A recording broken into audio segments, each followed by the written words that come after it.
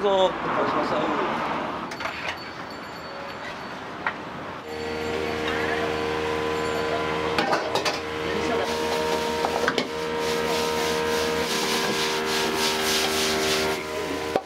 で、鶏5粒。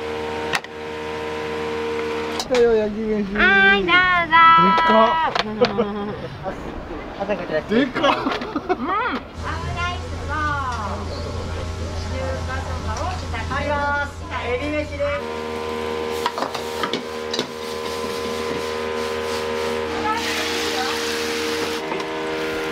みんな入りながら。はい、オムライスです。はい、どうぞ。すみません、オムライスです。晩ご飯。何を食べても美味しいです。とっても美味しいです。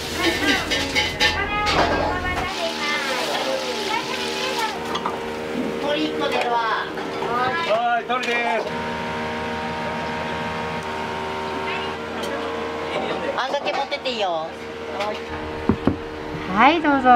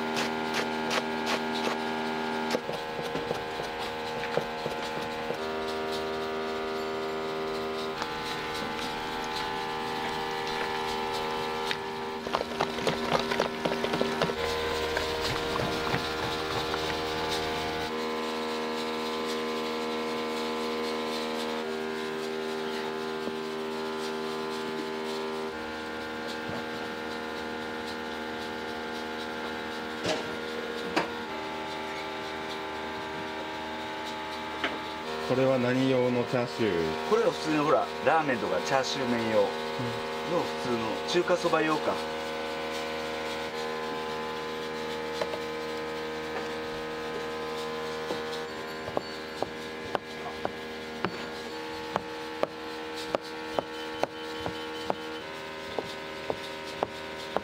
エビうま煮そばっていうあんかけのやつやね。エビうま煮そばと、焼き飯とかオムライスとか、そのあたりが今よう出るかな。これ俺昔から好きやったんで、もう中学校時代の時からこういう古い看板やらもう集め出して、でそれとなんかこうラーメン屋さんをこうなんかうまく調合できんかなと思ってこんなスタイルになりましたね。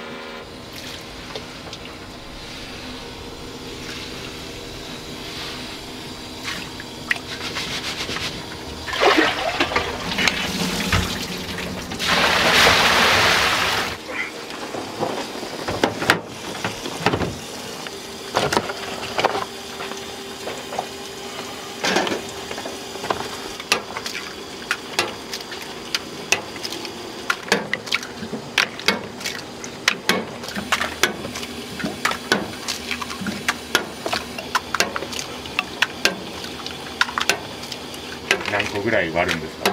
土曜日ですと、今日ですと、これで大体50個なんですよ、約。ここは400個ぐらいですかね。オムライスが出るとだいぶ変わっちゃうんで。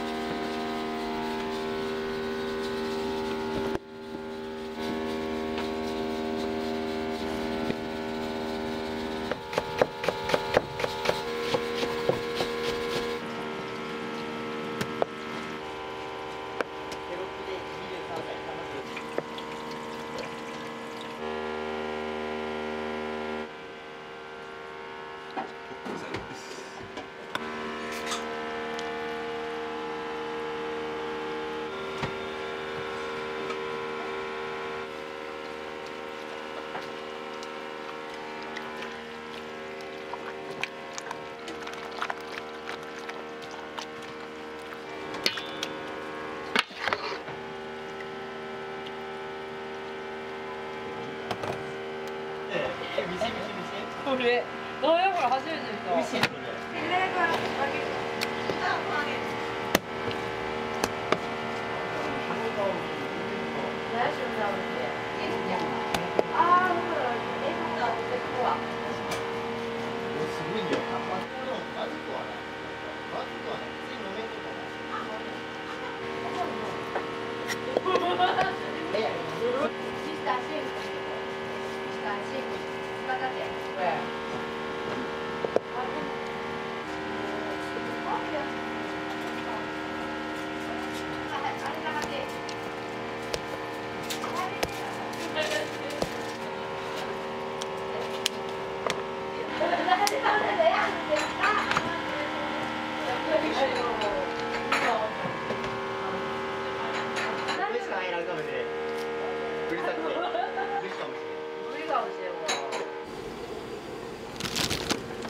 これ山椒です。これでたかんと間に合わないですか。全然間に合わない。これが今日ですと4回転ぐらいですかね。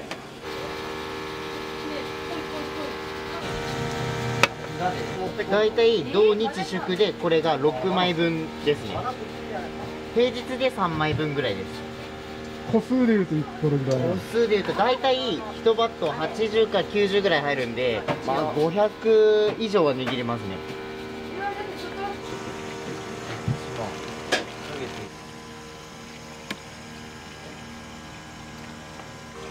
こんな感じで1バット終わりです。外に置いてる。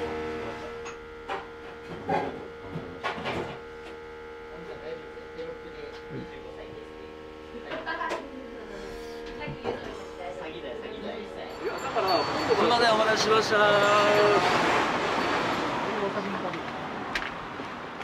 い、どうぞ。お待たせしました。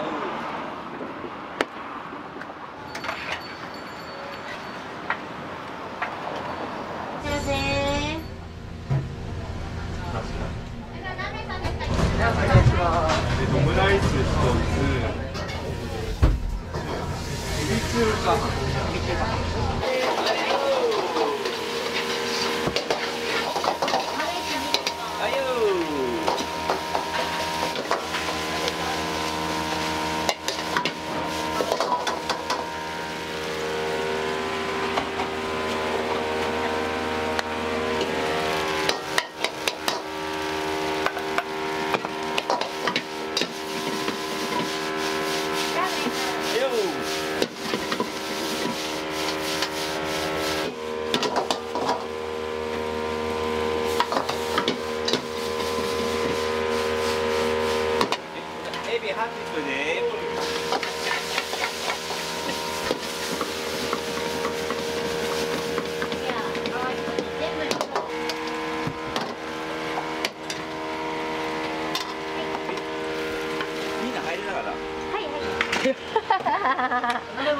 はい、最初のオムライス。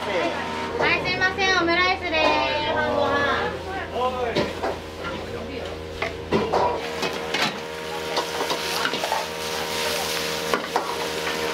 で、エビ中飯ご飯。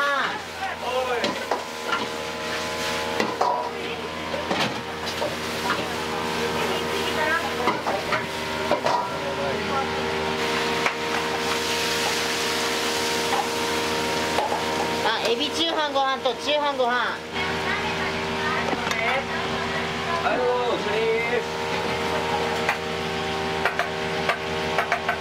これオムライスのとこ行って、どっちも。は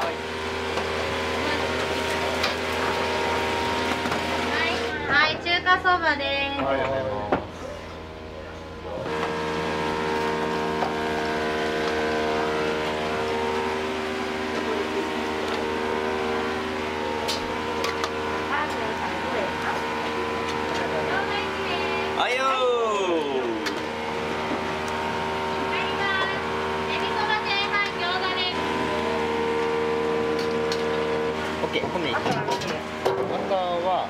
あるけど。はい、すみません、エビ中華飯になります。失礼します。エビ呼んで。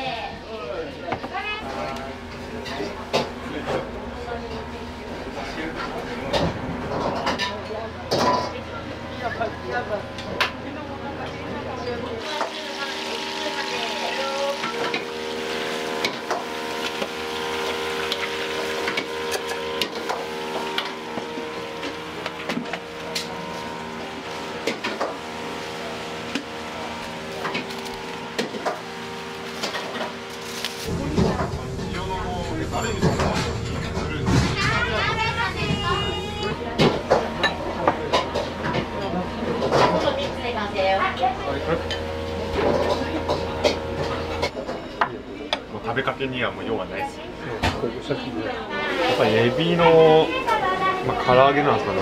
それがプリップリで美味しいですよね。もう本当に。中華飯もトロトロですし、めちゃくちゃ美味しいです。何を食べても美味しいです。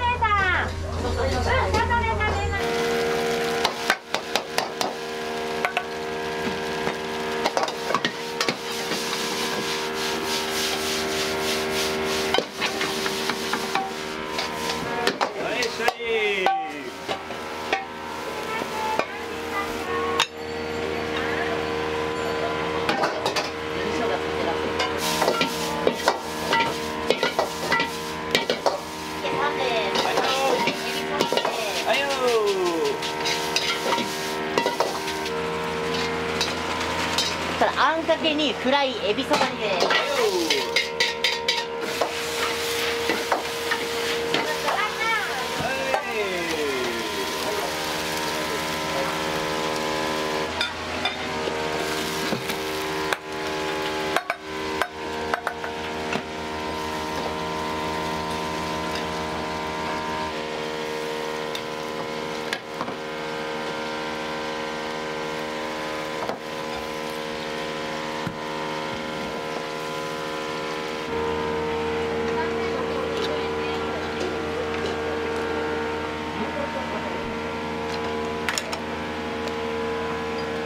お待ち何名様？1名さんと2名さんです。はいよ。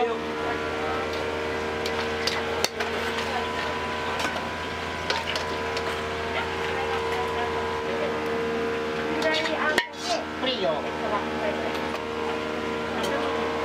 あんかけ持ってっていいよ。はい。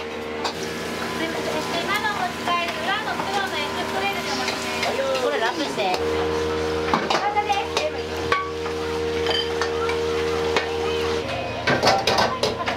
めちゃくちゃ美味しいです、何食べても美味しいというところです。いらっしゃいませ。何名様ですか？ごめん、ちょっと前出てくれんけ。鍋後でいいわ、全然。はい。チャーシュー麺の方、はい。メニュー麺。はい。2名様に焼き飯です。はい。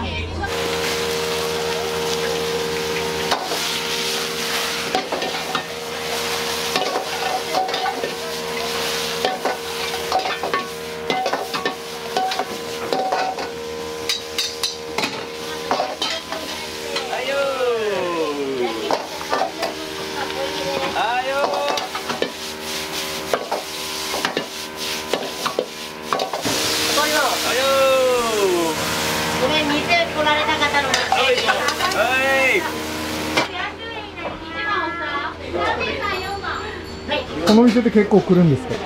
はい、よく来ます。とっても美味しいです。場所だけ聞いて、家。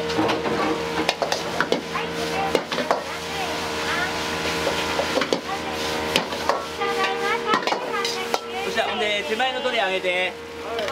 それ農協さん。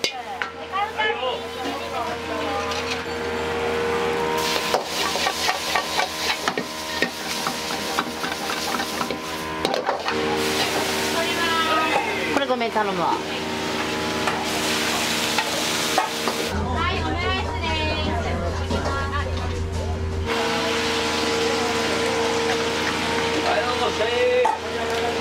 ごめん、誰か鍋あれんけ。いや、あんたもここればいいわ。はい。元気は中入って。あ、入ってたわ。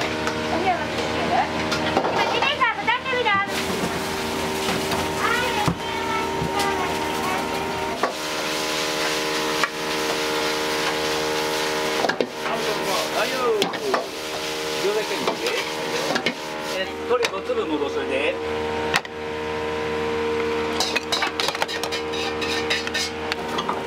鶏1個出るわ。はい、鶏です。お願いします。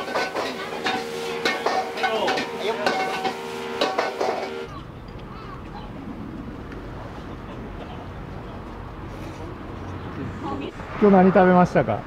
チャーシュー麺です。めっちゃ美味しかった。味が濃くて美味しいです。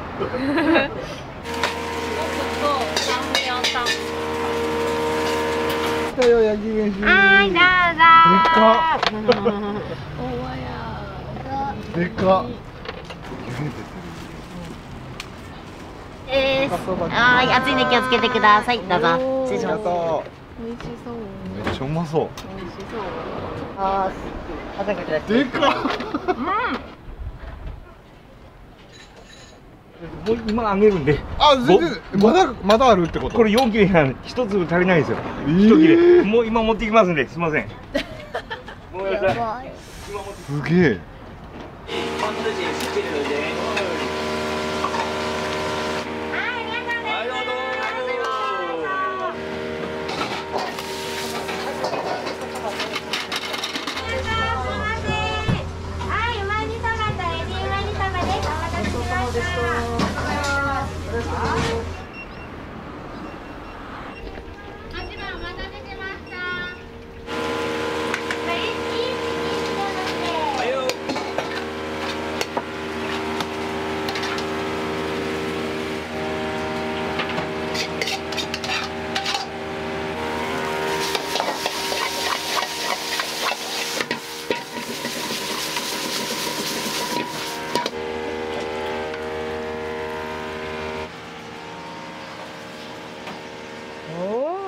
美味しそうやね。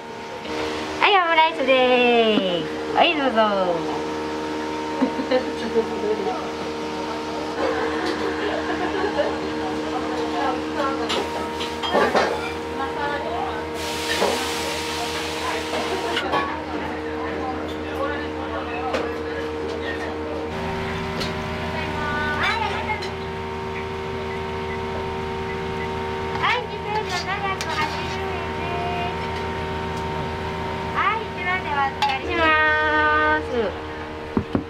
はい、どうぞ。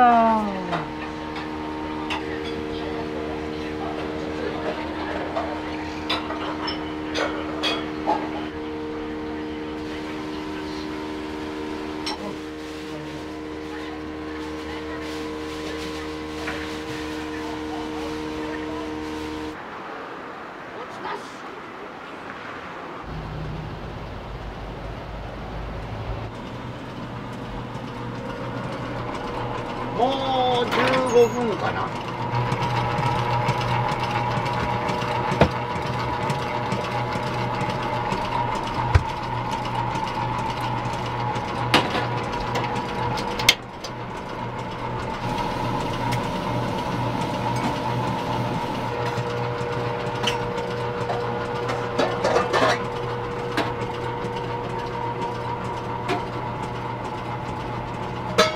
いちごは、お隣福井県から福井県のいちご農家さんから直接取引で入れていただいてて、多分ケーキ屋さんでいちごを農家さんから仕入れてるとこってあんまないと思うんです。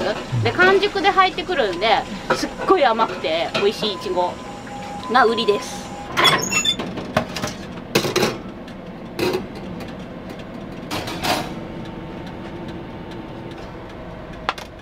その理由ナンバー5の理由やね。5番目の夢やね。そうやな。で1番目の夢がラーメン屋さんすること。それはできたかな。とりあえず叶った。で2番目の夢が屋台ラーメンをすること。屋台ラーメン。でキッチンカー導入して、で今若い子がキッチンカー持って独立させて自分で店をやりたかった子がいたんで、その子にキッチンカーを任せて独立させました。で3番目の夢が生け花か、生け花の師範になることだよね。でそれも叶ったんで、で4番目の夢はちょっと秘密やな。それ秘密やな。で5番目の夢が自分の好きなケーキを自分の好きな時に食べたい。そういうことです。毎日持ってでそれを叶えるにはどうすればいいかと、もうケーキ屋やっちゃえと。ってなわけでケーキ屋さんも始めました。でまた6、7、8とこう続いていくんですけど、まだまだねやりたいこといっぱいあるしね。いっぱいあるし、夢を叶えていく姿っていうのをうちの若い子たちにも見せていきたいし、やっぱり将来飲食店やりたい子だとか、もう何にも夢ないわっていう子もいるんで、人生短いんやからやりたいこと全部やってけよっていう、とにかく学校で学べんことを、これからね、教えていってあげたいなって、自分たちの背中で見していこうという、そういう感じです。聞ける範囲でいいんですけど、どういうお二人の出会いなんですか？私がアサヒ軒の一番のファンなんです。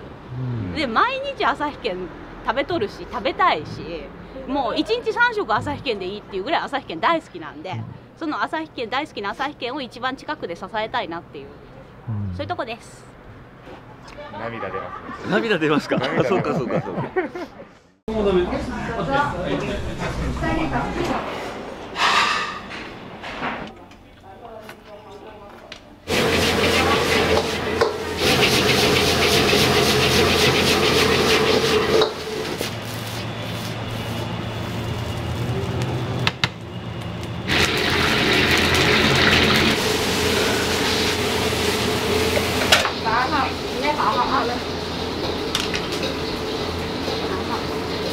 いただきます。量じゃないですか。750円はすごいです。失礼します。スープだと思うね。あれご飯おかわりいるかな。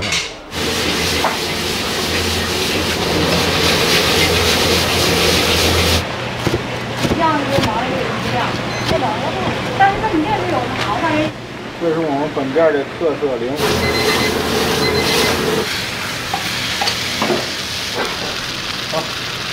これいいかな、いくそうね。寮暮らしなんで野菜が取れないんで、ここ来ると野菜取れるんでありがたいです。はい、どうぞ。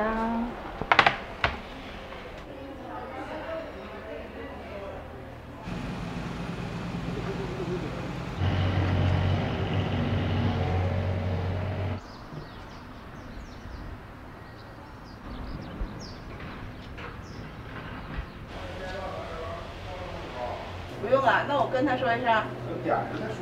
啊。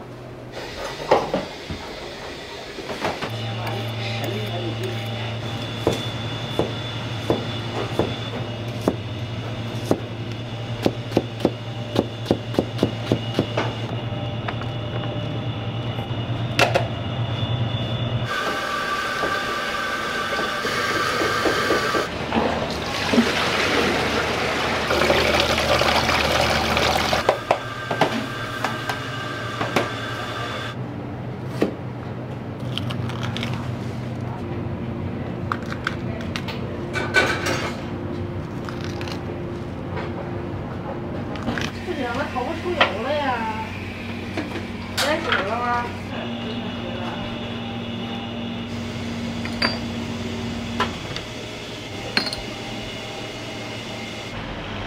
把这个把它扣掉了。那你给照顾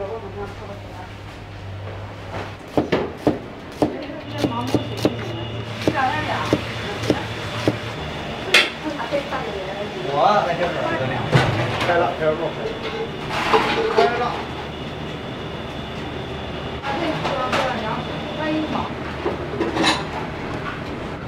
它这开少点儿啊。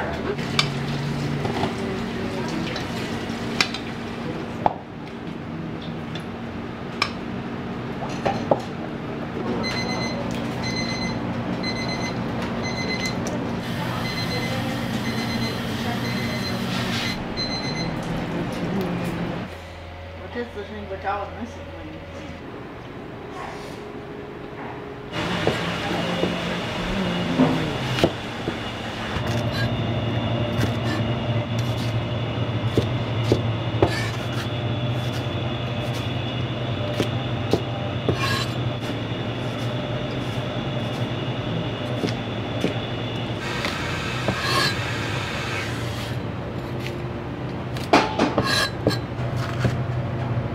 オーナーさんがその資材材料の卸もやってるので、とても安く手頃の値段でボリュームたっぷりでシェフさんもみんな手早くすごい早いんですよ。だから作るのは早くて安くてボリュームたっぷりで安いやと思います。包括我喝酒上脸难受，或者是我一伤手，节奏也快，我是那样的。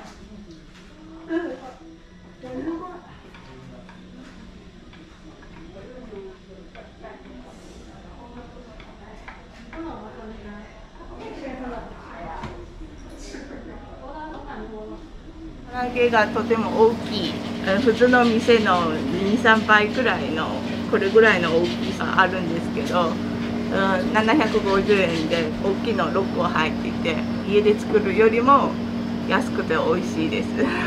そこの方はよくニラレバとかホルモンとかもよく出てますね。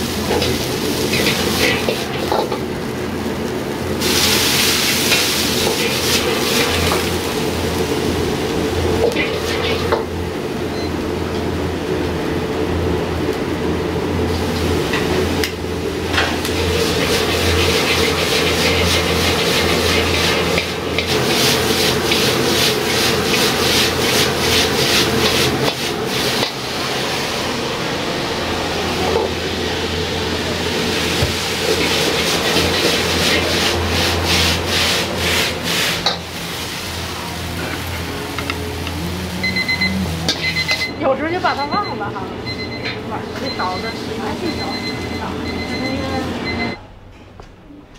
失礼します。どうぞ。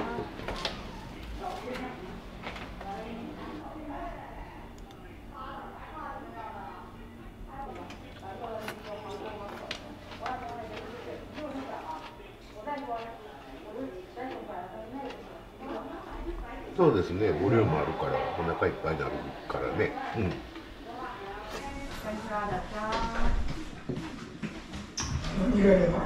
ラーメンなし？ラーメンなしやな。はい。酢豚。で、豚骨。はい。酢豚の麺なしで。スープがラーメンなし。はい。台湾ラーメン。はい。雷巴不要面，丝不打通骨啊。这小的这个要面。来吧，神。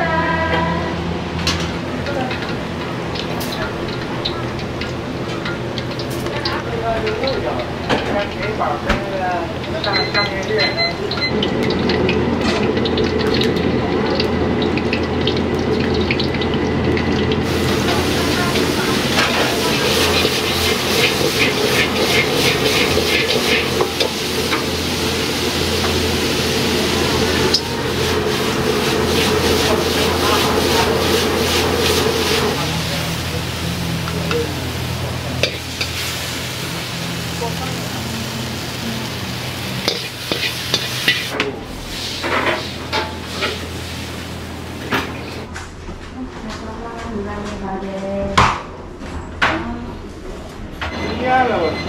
下油。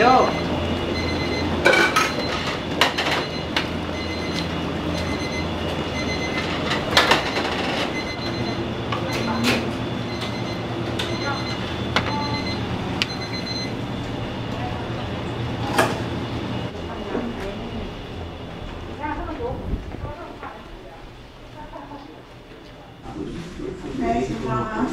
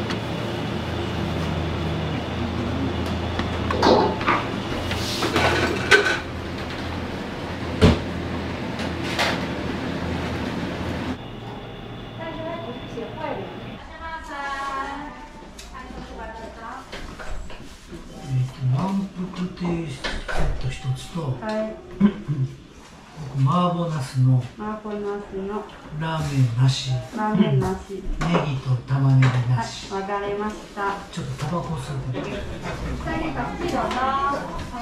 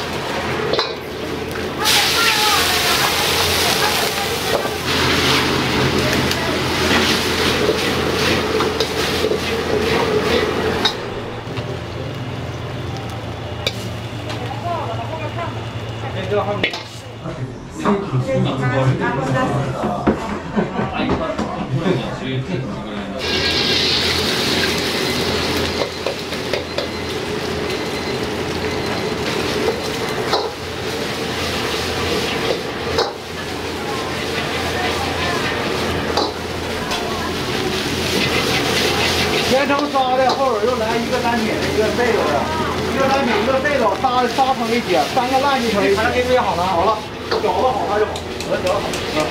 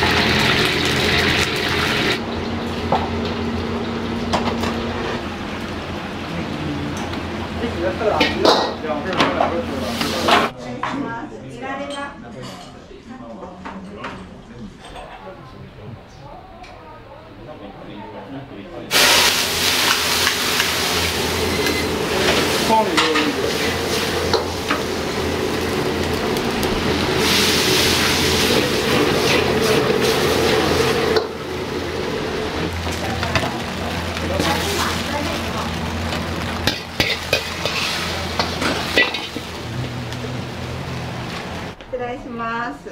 鶏肉のエクスをね。以上ね、ゆっくりどうぞ。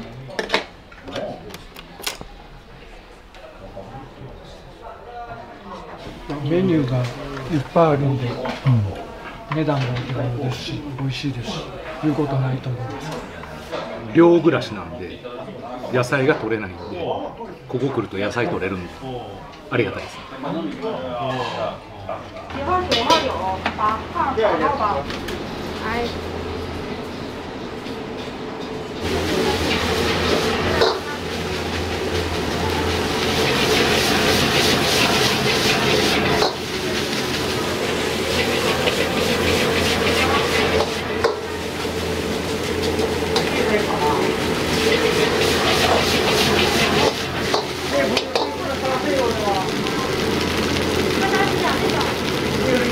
这种。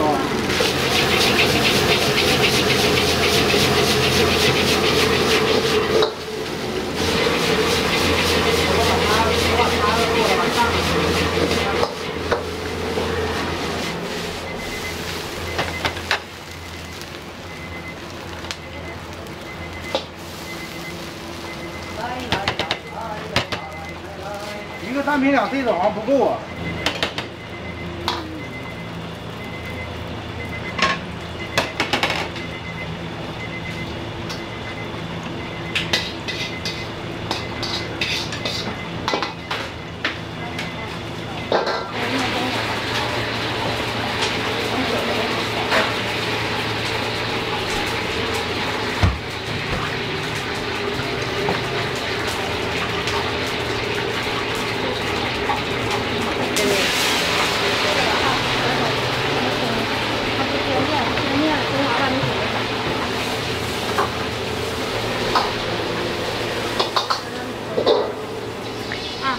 你不行，走这个前面，这还有个前面。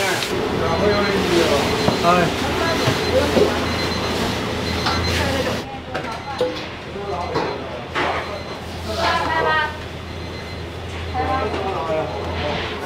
行吧，没事，有这个。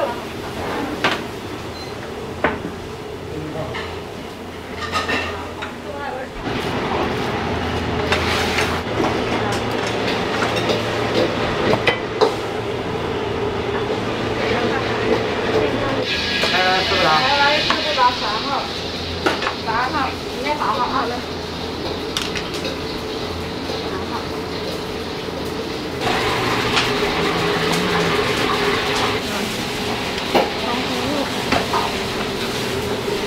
正常高。哎，好看。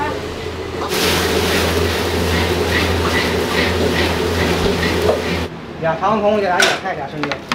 俩长筒，不是俩野，你加美。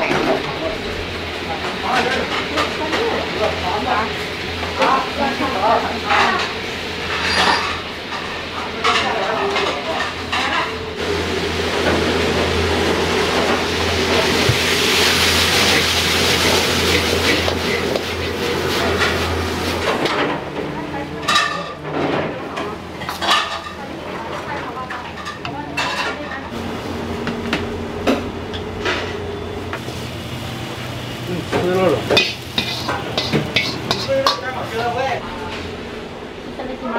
下下单品呢？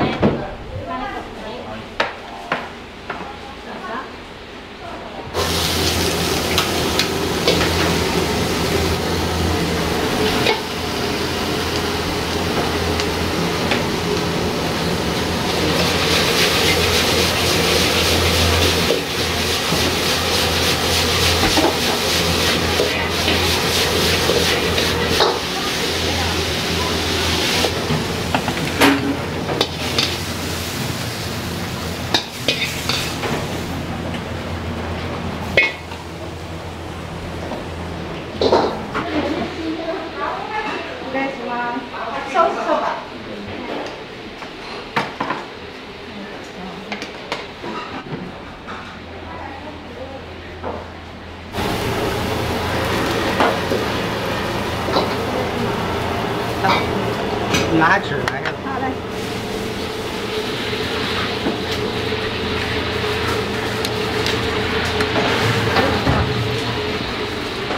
看看啊。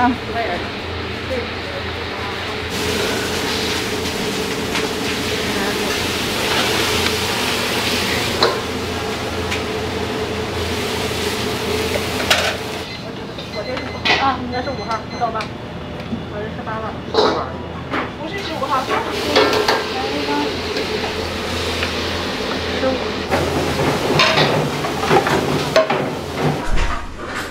はい、大変どうぞ。すみません。ありがとうございます。失礼します。スープだと思うね。はい。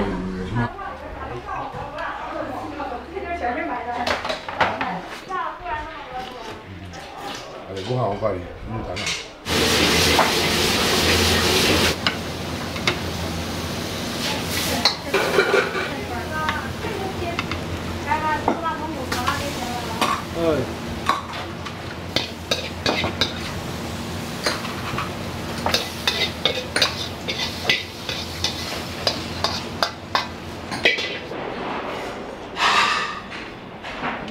どうですか、お味の方は。美味しいです。ボリューム満点で。やっぱお腹いっぱいになりますか。もうすごいいっぱいそう。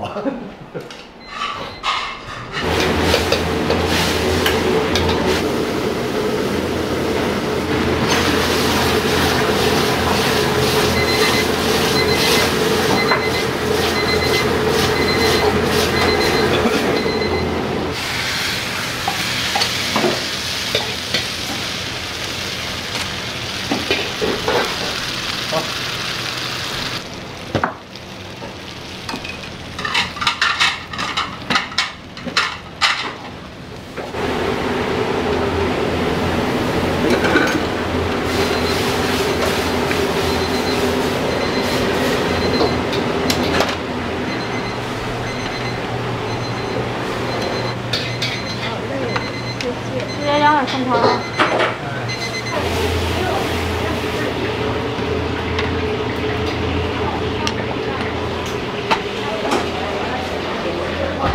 够呛的，是吧？不然是好吃。师傅打棒子的，哎，他不是。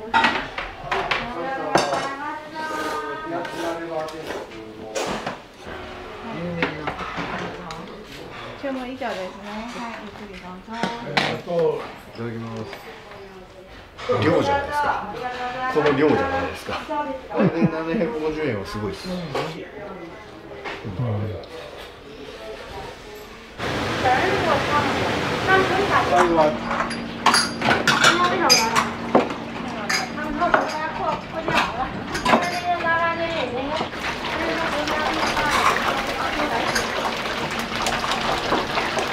拉面是吧？嗯呐。你啊。老板，我拉面行吗？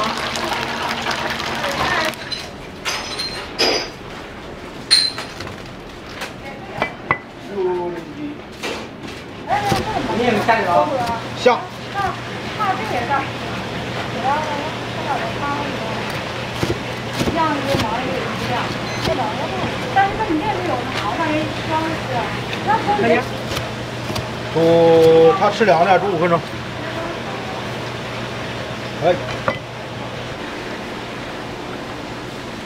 这是我们本店的特色灵魂。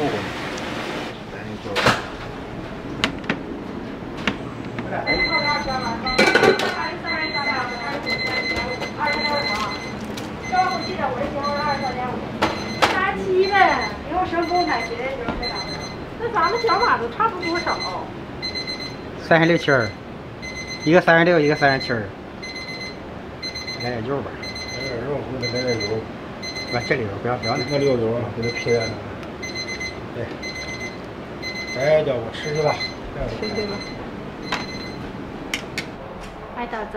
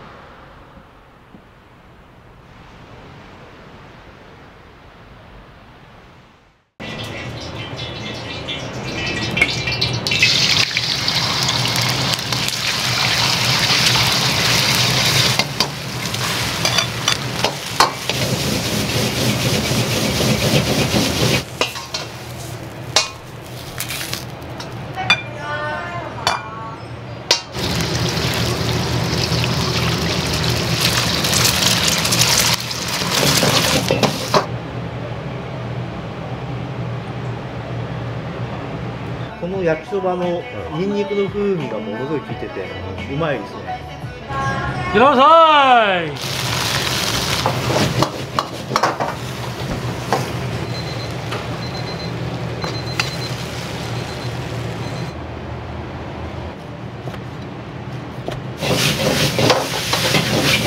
らっしゃい。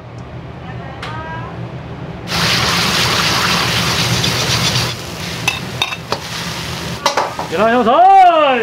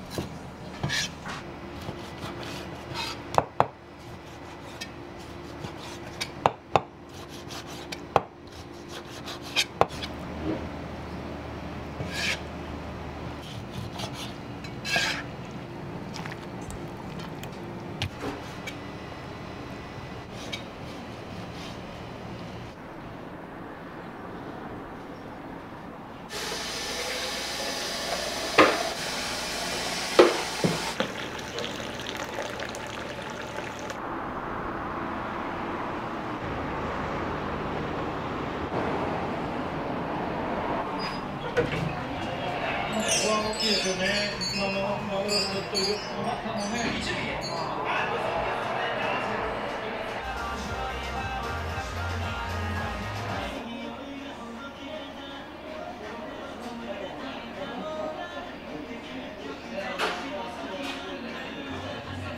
らっしゃいませ、こんにちは。いらっしゃいませ。はい、貸し切りだか。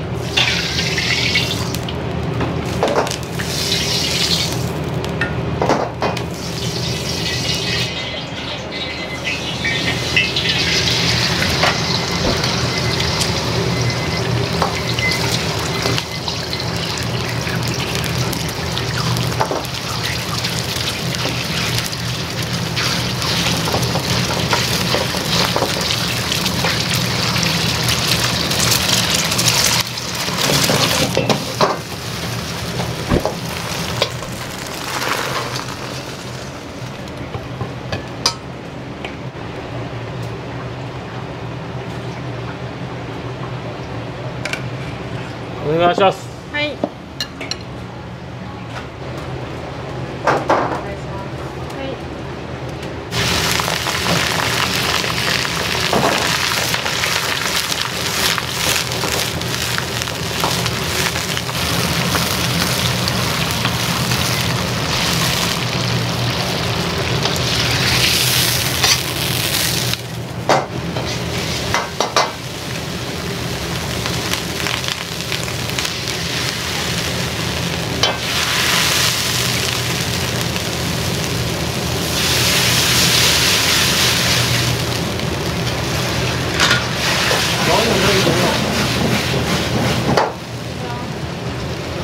下面は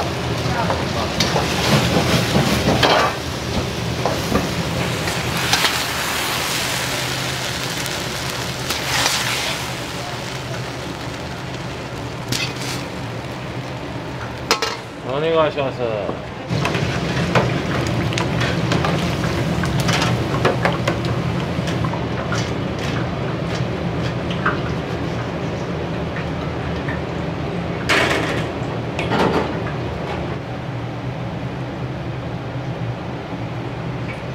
白いの上。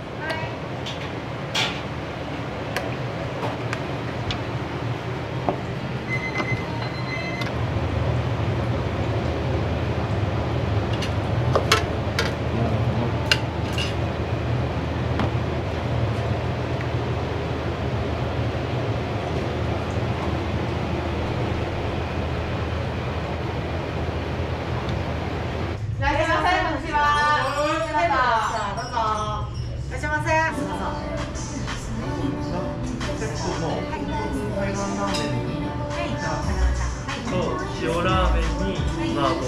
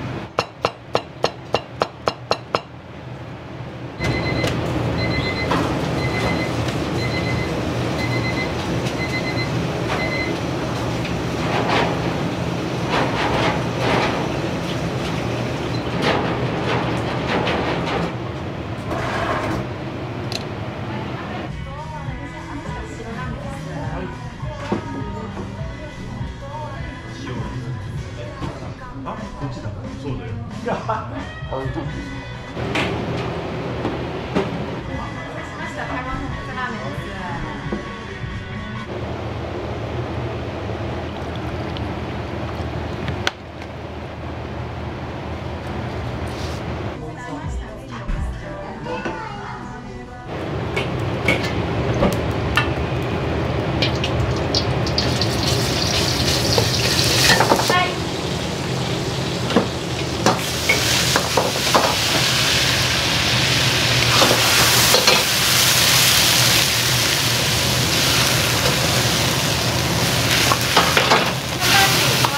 はい。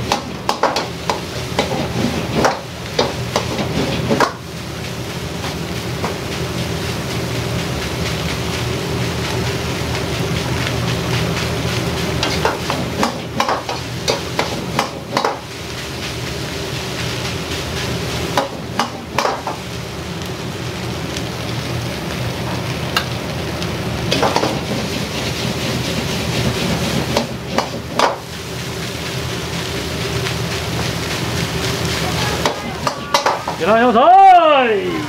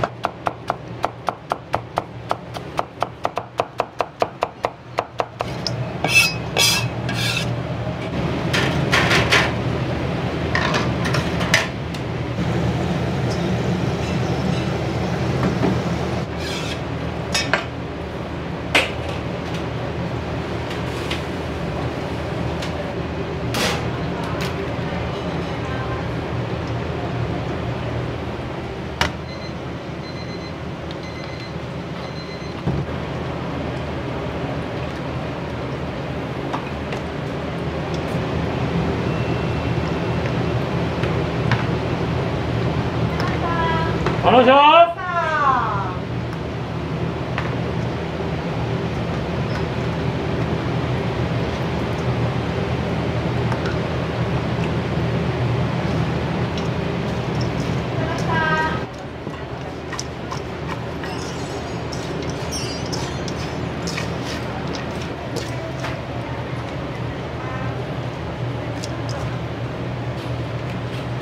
はい、よろしょ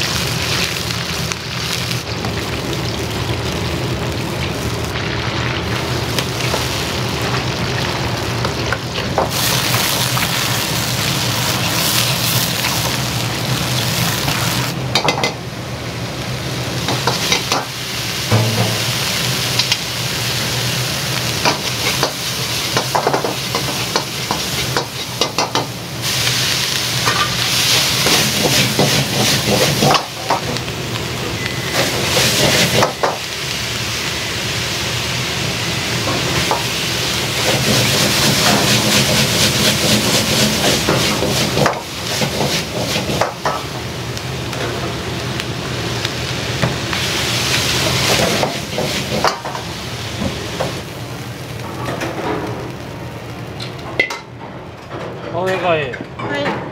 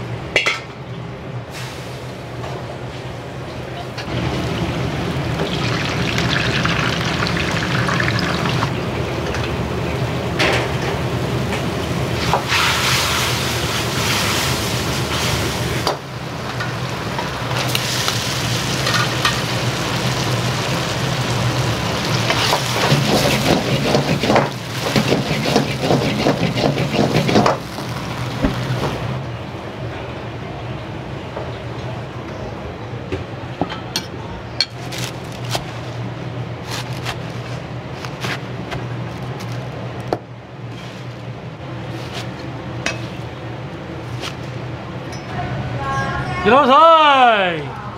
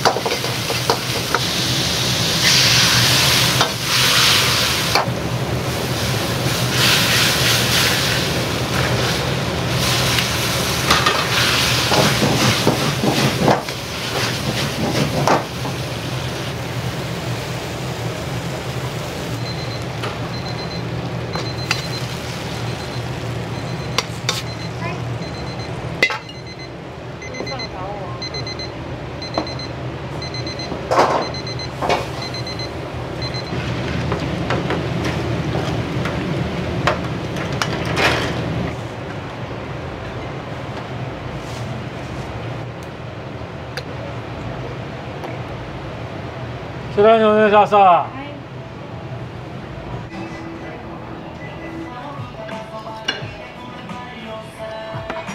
初めて来てどうですか、お味の方は。この焼きそばのニンニクの風味がものすごい効いてて、うまいですね。よいしょ。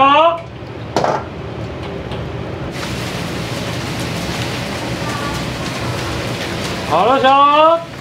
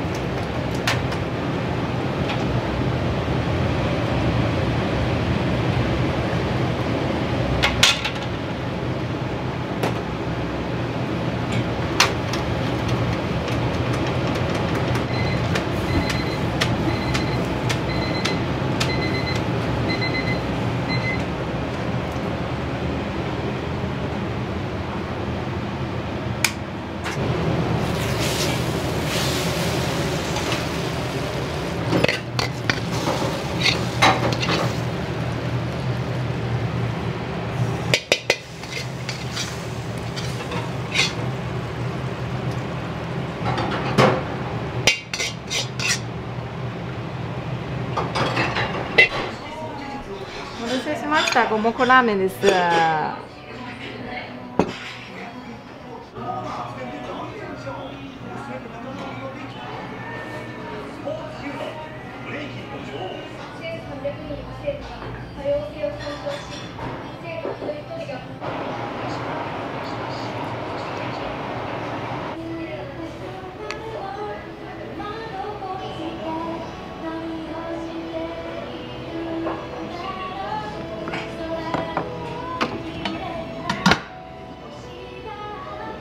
お願いします。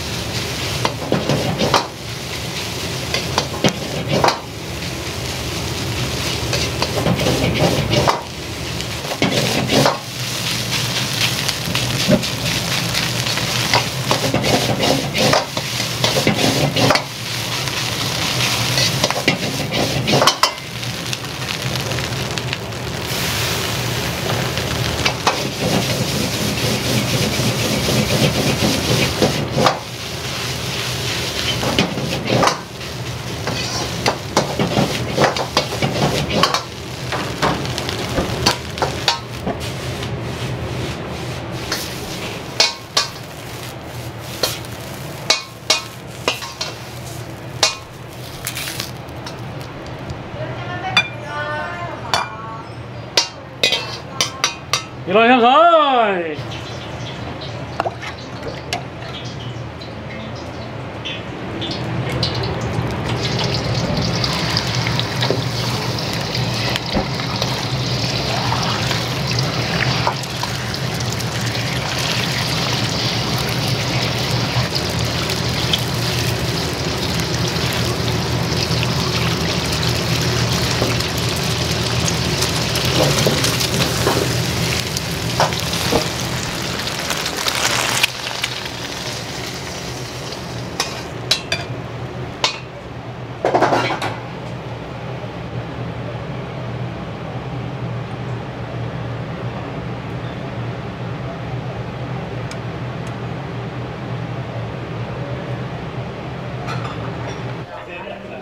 失礼します。天津チャーハンです。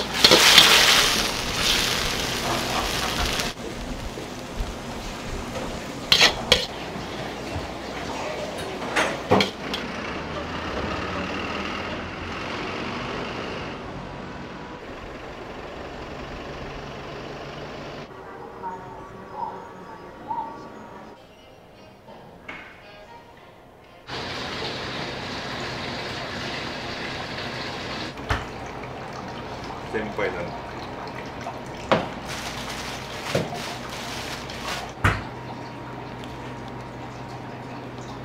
朝の仕込みってどんなことをやるんですか？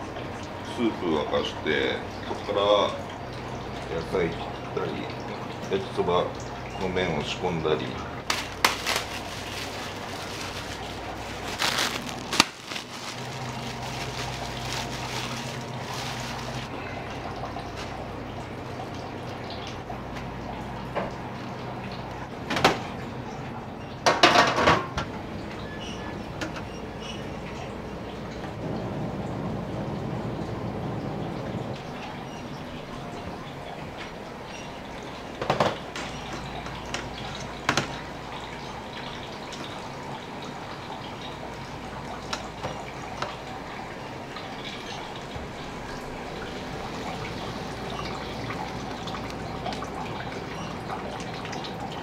20分蒸すっていうのが結構ポイントです。そうですね、まあ麺の状態にもよるんですけど、白い麺の色からこの色にこれ以上蒸しちゃうともう逆になんかちょっと焦げたような香りになっちゃうんで、この香りを油でコーティングするんです。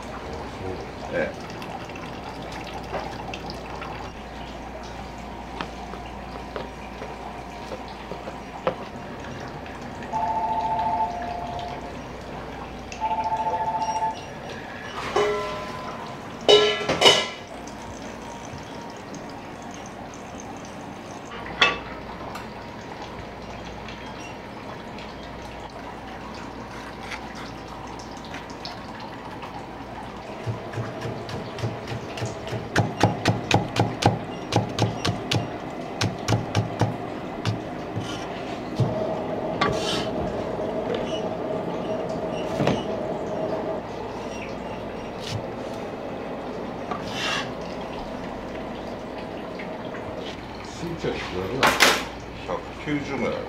ちっちゃい時からコックさんになりたいって思ってて、ホテル入った時にコック帽あるじゃないですか、あれに憧れてやっぱかぶったんですけど、換気扇に頭をぶつけるんで換気扇と毎日格闘してましたね。だからここの換気扇も全部2メーターにしました。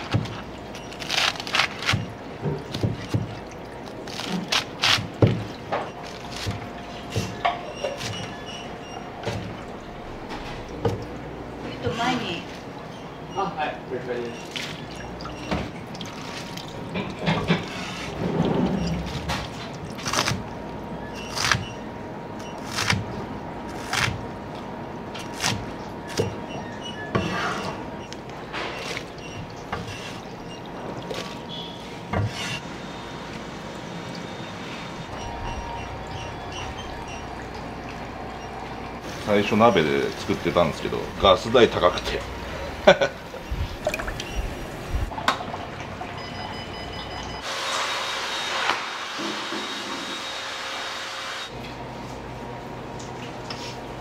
ム台ちょこちょこ入るからはい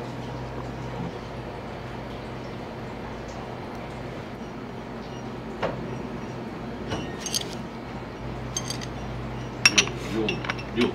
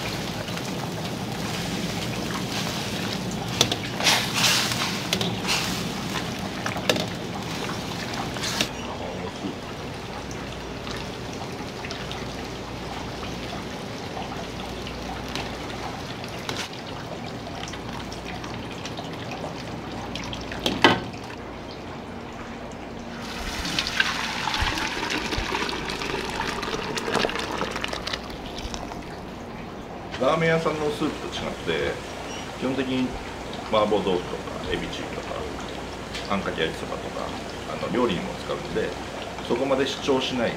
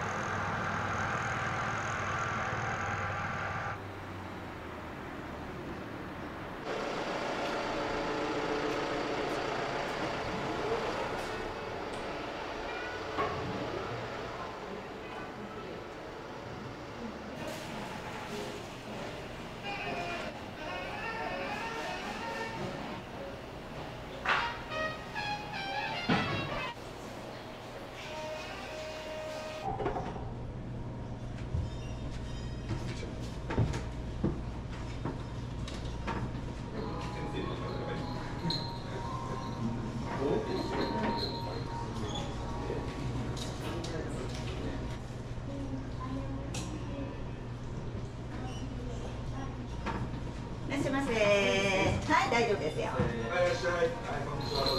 今日6時間におこげと3番の単品です。はい。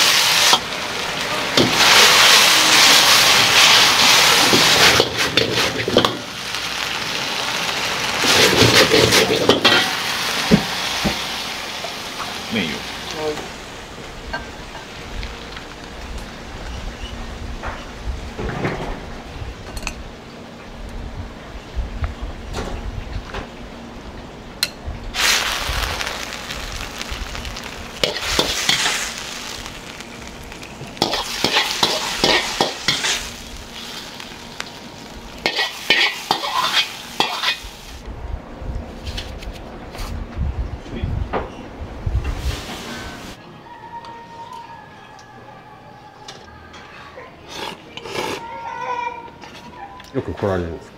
そうですね、よく来てました。コロナがなる前は結構頻繁に来てたけど、もうコロナ復帰してまた少し通わせてもらってるんです。おすすめのメニューとかってあります？今食べてる3番目、これもすごく美味しいです。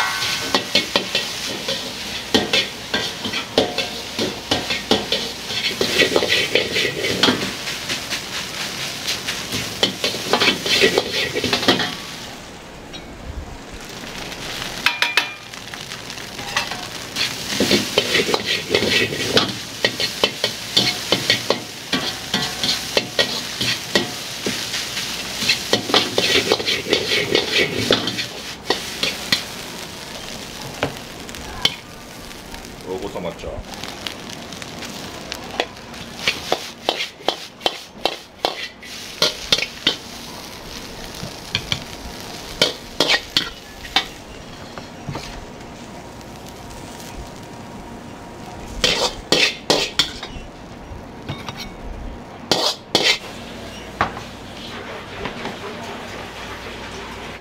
失礼します。トミクレタスのチャーハンです。お椀に入れて食べたい。こっち、はい、かしこまりました。は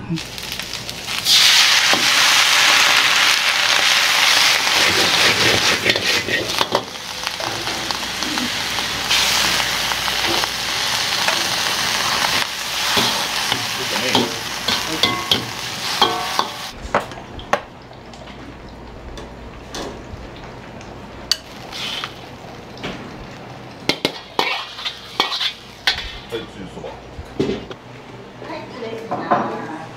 つゆそばです。ピンで五目チャーハンお願いします。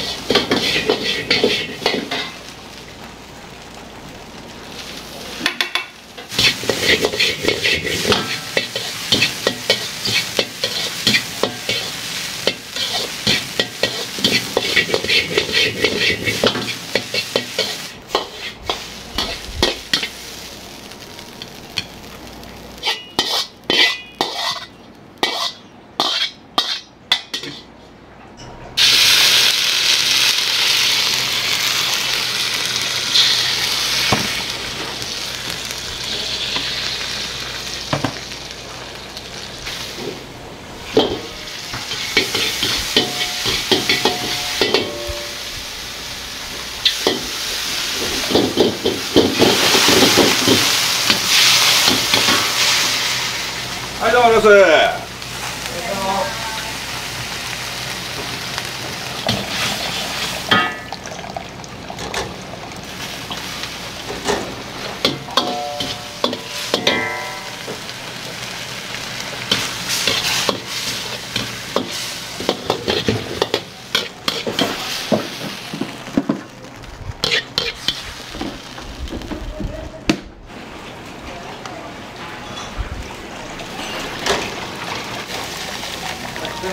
ありがとうございます。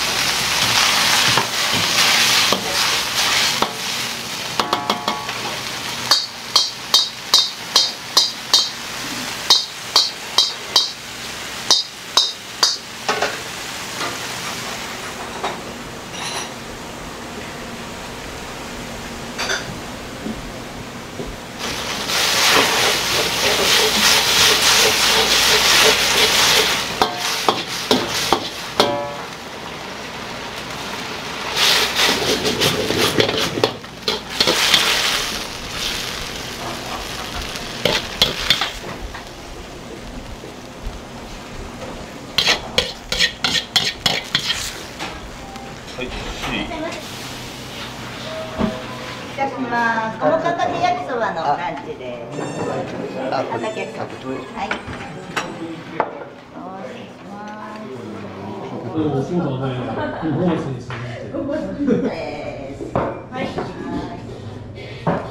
で、ここの。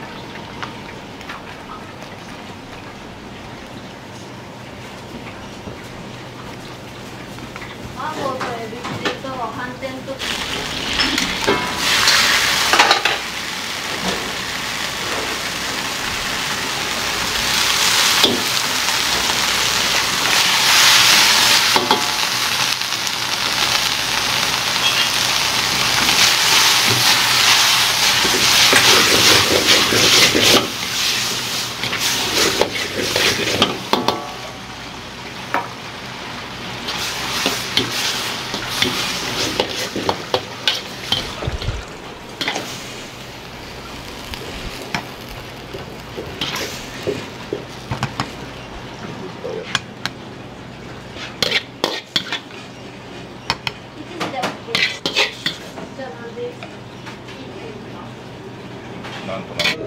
酢だと油淋鶏です。この中座が置いてて。酢だと野菜炒めです。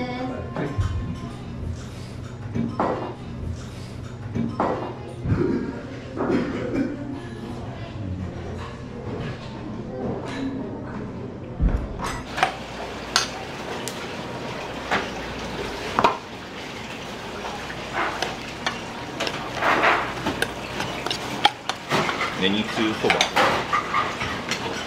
番。はい、どうもです。ありがとうございます。カウンター。はい。は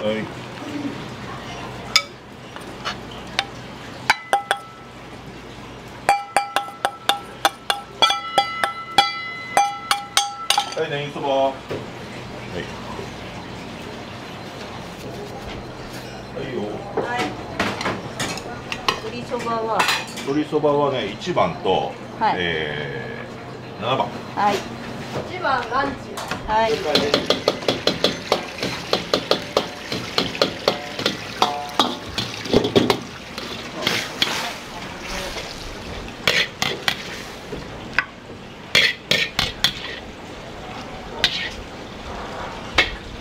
じゃあは7番。7番。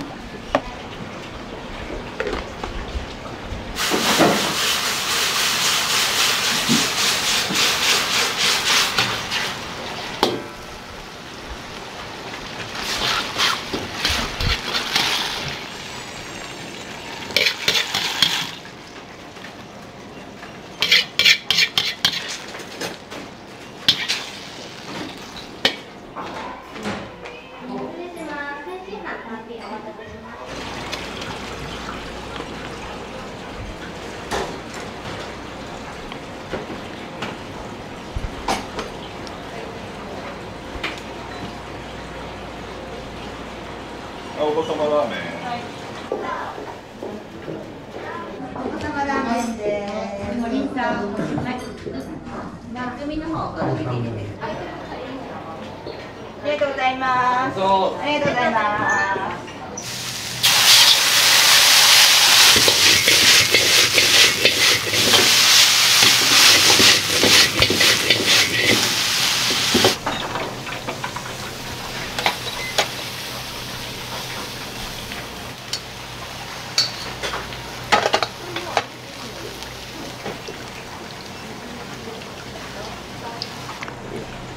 ラーメンの。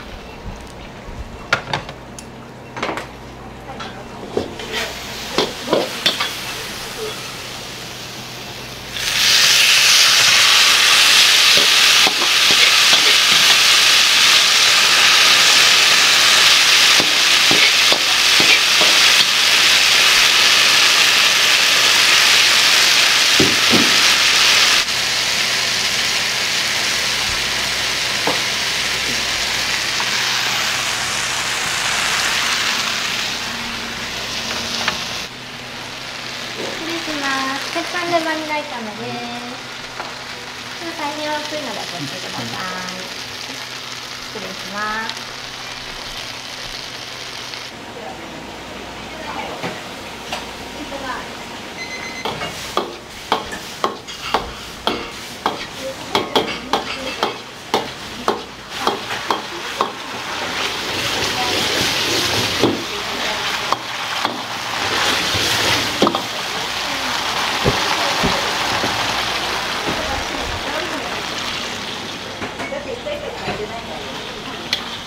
ちゃんとしたとこならそうかもしれない。あと2回作りとったり。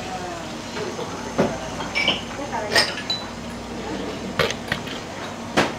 それを自分家に持って帰って洗わずなってきたら。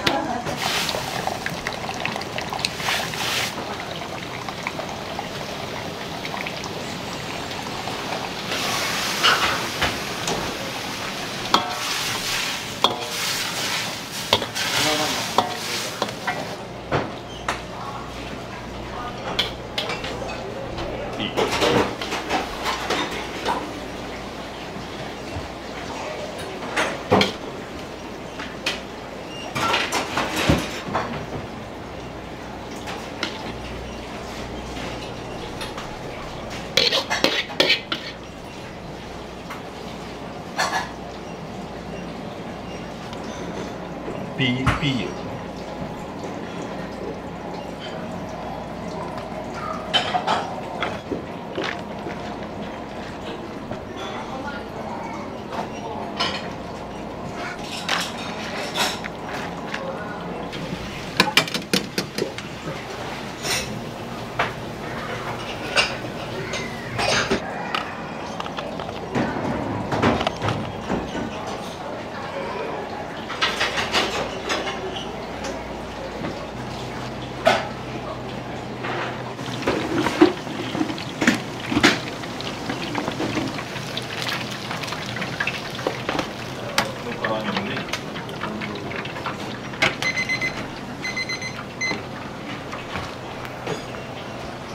宮崎県産のうまそうですね。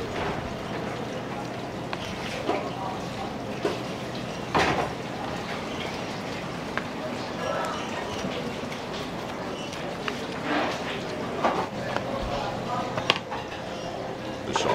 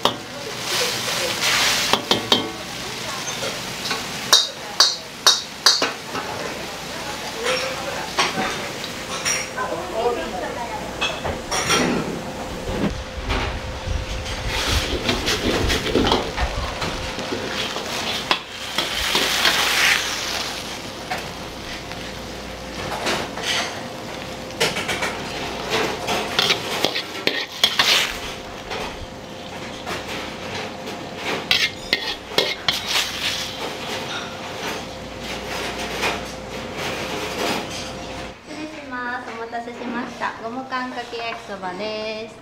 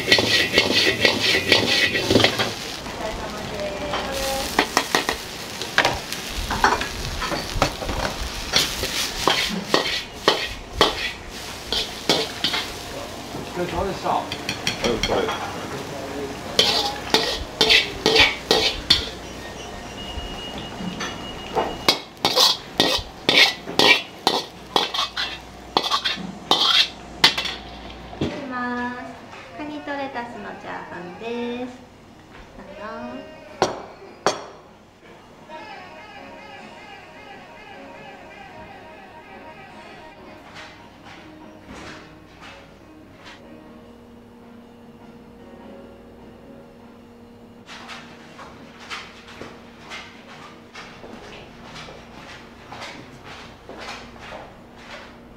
一応ですね、この九州の福田農場さんで作られてるフルーツシロップのソーダ割りですね。お昼ランチ頼まれた方は全員飲み放題になりますので、開店から閉店まで皆さん元取っていく感じでね。フレンドも飲み会や。はい、またお願いします。はい、お気をつけて。ありがとうございます。この2人にご飯食べさせる。何時頃ですか？僕は4時から準備して5時オープン。何年ぐらいですか？10年ぐらい。うん。ラブラブでやってます。今から手つないで帰ります。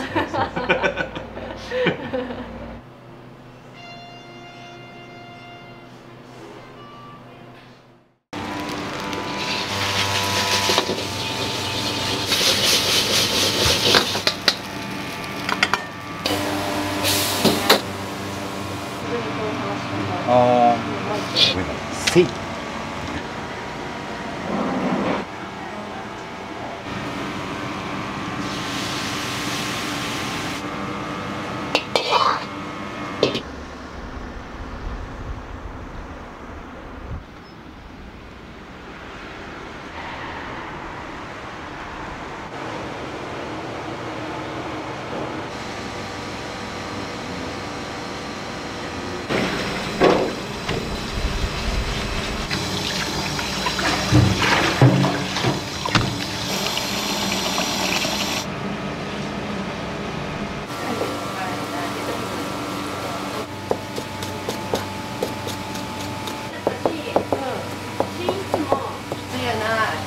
補充中で。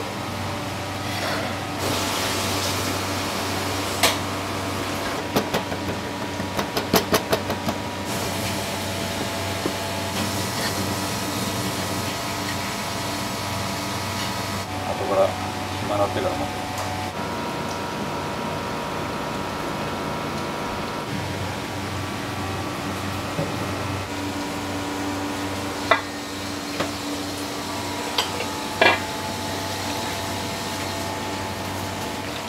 グループみたいなの勝手に作られちゃって、私が渡るぐらいいいグラサンです。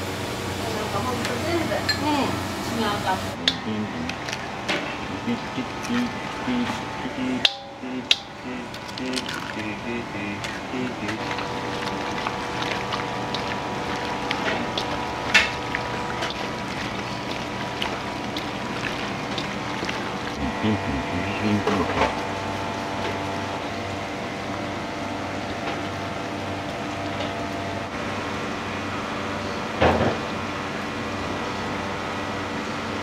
から料理人っていうかね、どれぐらいなんですかね、今。30年ぐらい。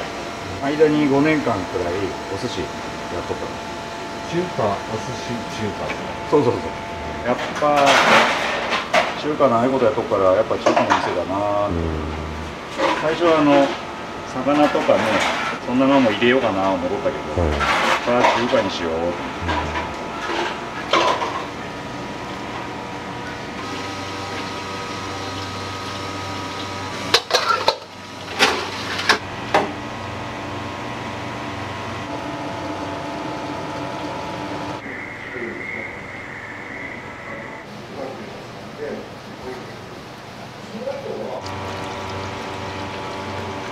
ラーメンの返し、元だれ、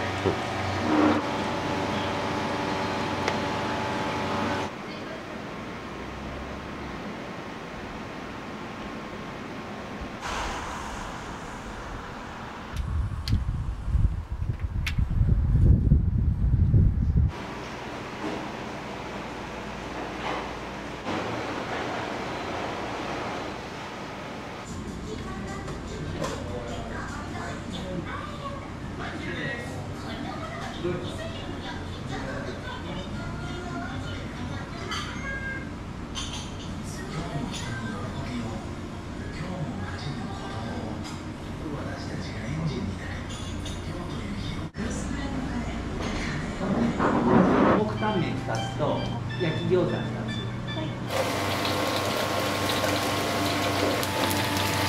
なんかハーブの唐揚げのからの5分。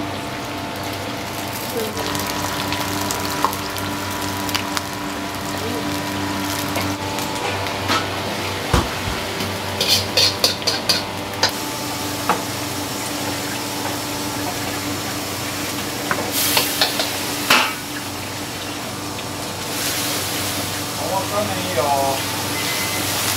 餃子が。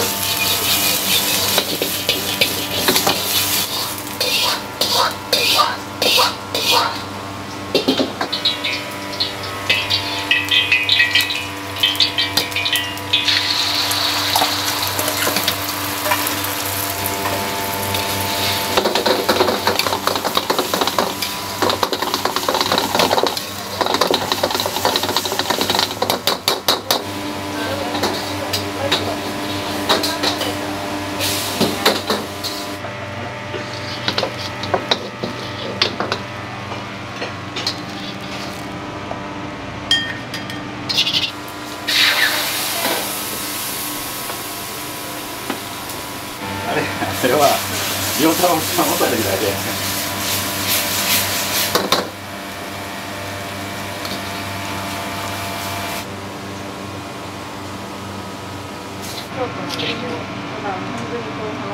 あ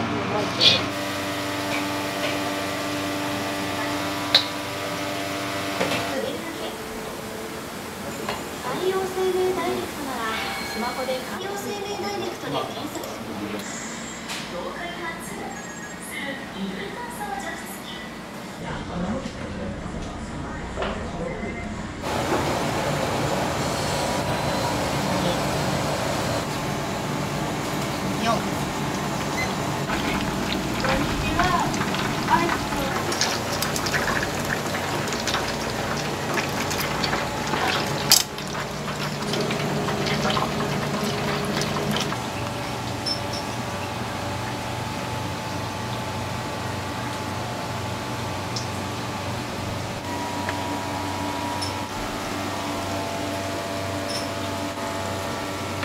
はい。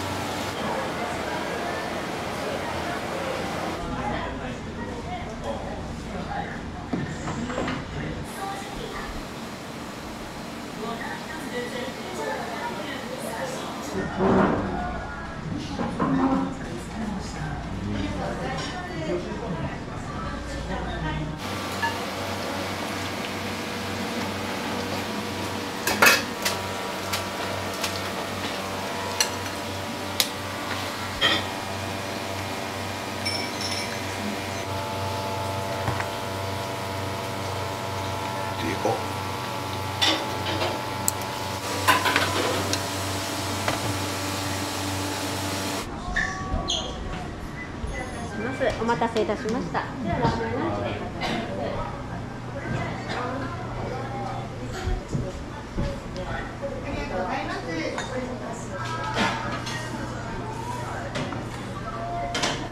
で。よく来られるんですか？初めて。普通に美味しい。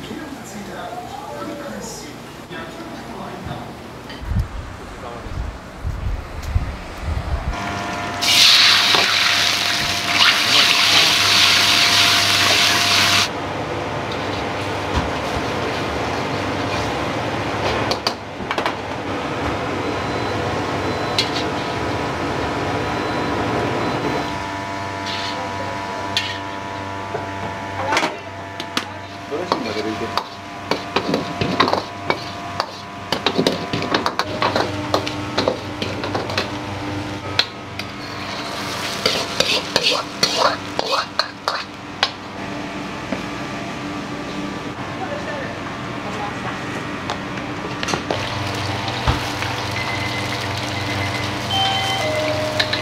いらっしゃいませ。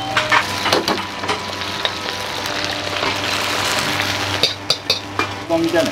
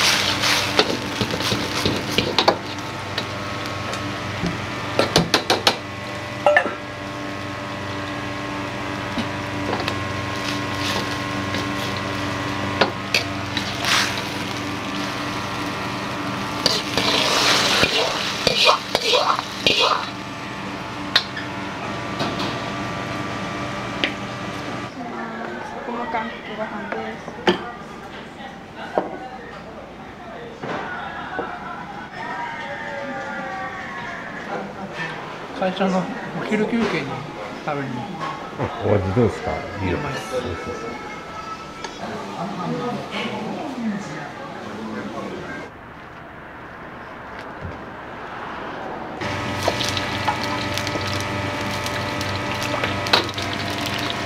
次はエビチリです。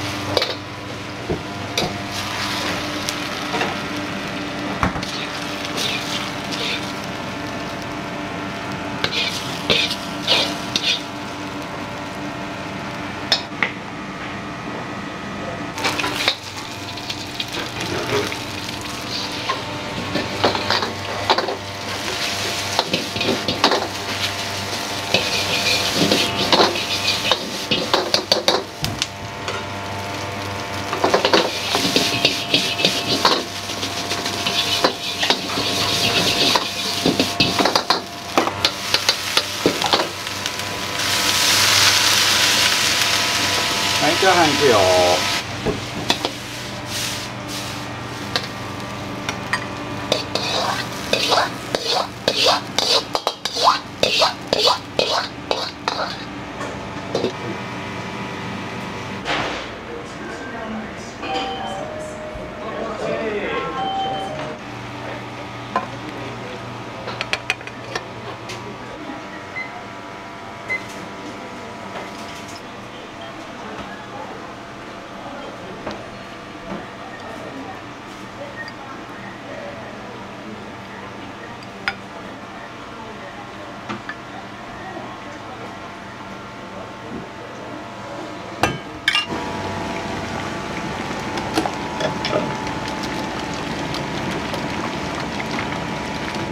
せい。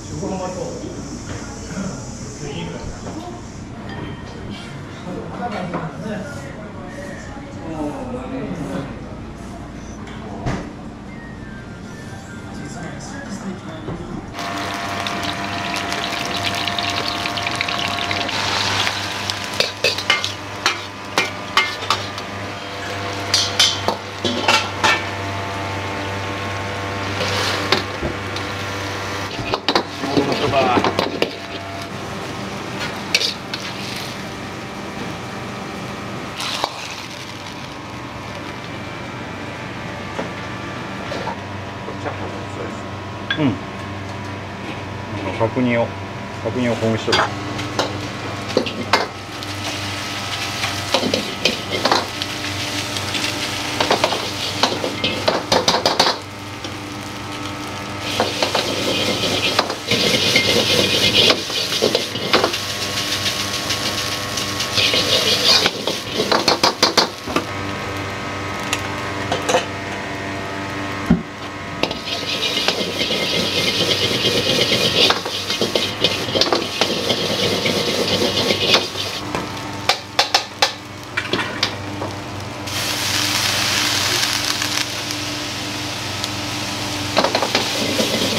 ご飯いくぞ。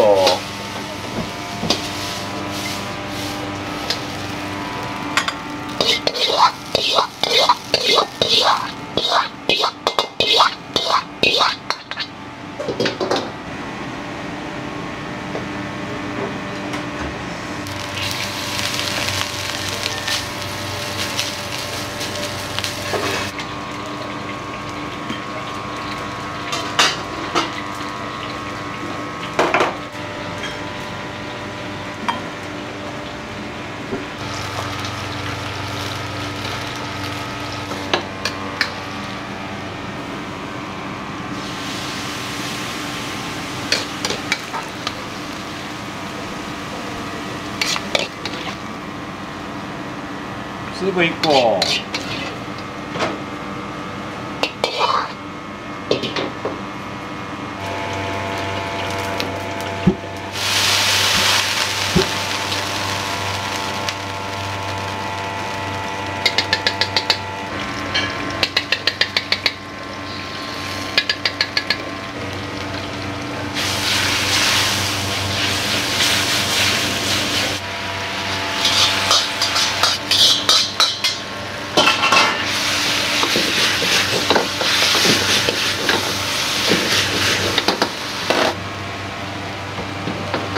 ホイコーロー。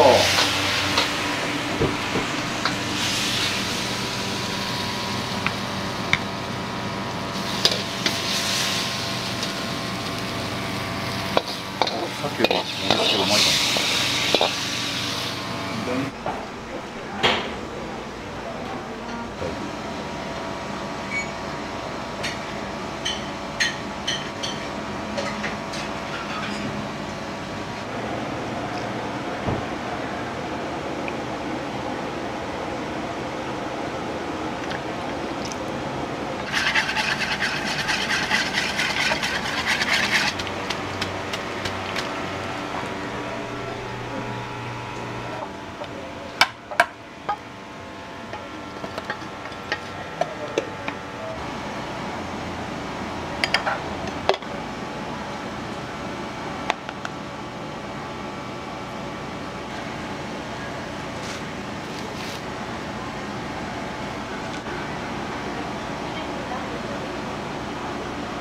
お待たせしました。担々麺辛さ控えめです。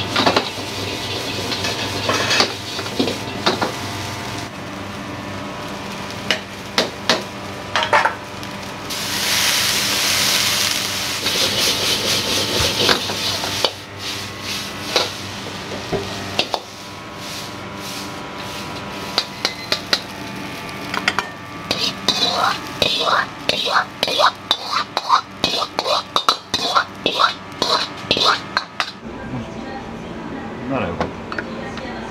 はい、お待たせしました。チャーハンです。はい。はい、こちらスープです。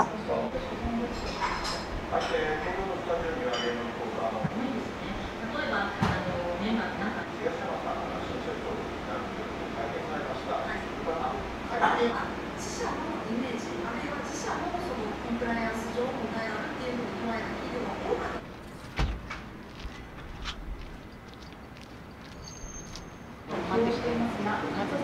結構ガチってきそう。いや、なんかジョークあるやん。いや、もう分ですか。朝仕込みしてなかったやろ。いつもこんな感じです。営業しながら仕込むと。これ作る側もすげえ時間かかるんやけど、煮込んでだんだん冷まして13時間ぐらいかかるんですよ。